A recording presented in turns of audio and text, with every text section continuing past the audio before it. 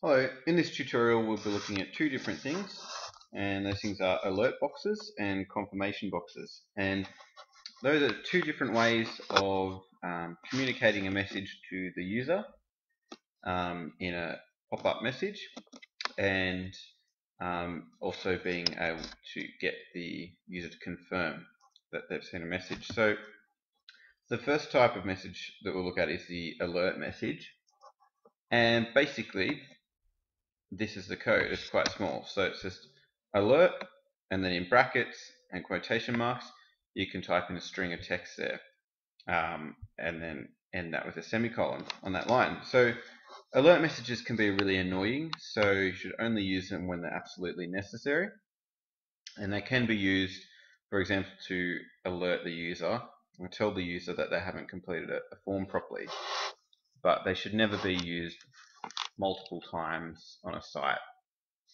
Otherwise, they just get annoying. Confirmation boxes are a little bit different. A confirmation box gives two different options, and those options are OK and cancel. So from line 13 to line 19, we have some code here.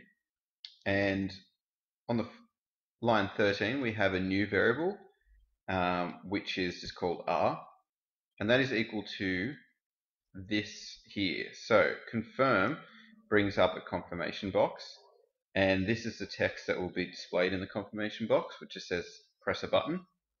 And then we have an if statement. If R is equal to true, then X is equal to you pressed OK. Else X is equal to you pressed cancel. And then on line 19 we have document.write X, and that will basically just display this message, which is you pressed OK, or this message, which is you pressed cancel, depending on whether the user pressed OK or cancel when the confirmation box came up. So let's have a look at the alert box first. We can run that in our browser, and that just comes up saying I am an alert box. That's the message that we put in the alert box, and it does nothing else.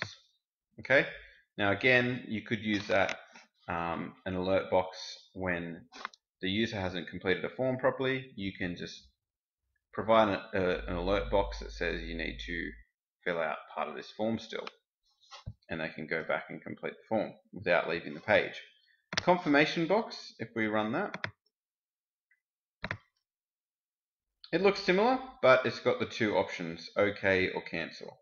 If I press OK, it will then say here you pressed OK as a paragraph on the page, because it's using this if-else statement here to figure out what I pressed. Okay, so that's how to use alert boxes and confirmation boxes. Only use them when you really need to use them, because there are other methods of communicating to the user which are less irritating and more useful. Okay, thanks for watching.